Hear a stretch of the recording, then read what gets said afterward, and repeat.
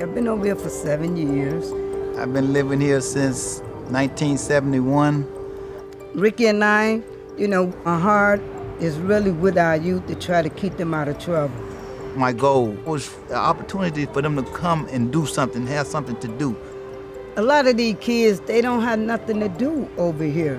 So Ricky and I, we decided to put a team together and start having a game.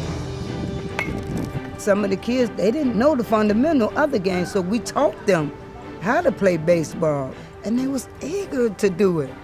We just do that to just get them off the corners for a day and be involved in something. They want to be connected to something, so this is something they can be connected to.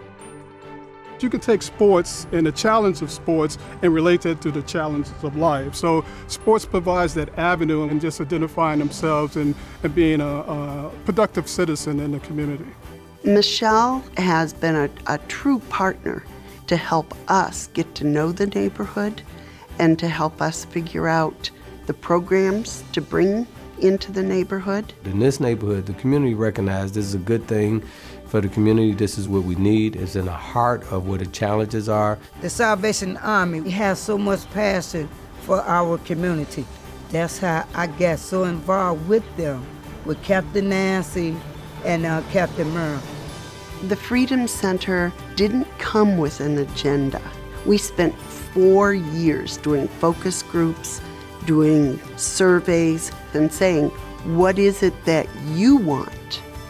So when Michelle was able to see where our heart was, she has certainly set us on a momentum much faster than we could have ever done.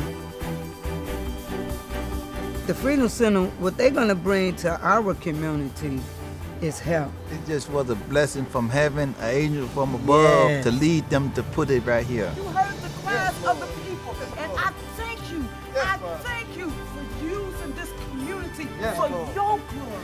We have some great people in the community, and they just need an opportunity to go to a center that is really holistic and comprehensive in its programming and really send the community forward in a positive way. Whatever anyone's problem is, we're all here to help each other. And the Salvation Army, it stands there for anyone in any situation. That's what we're here for.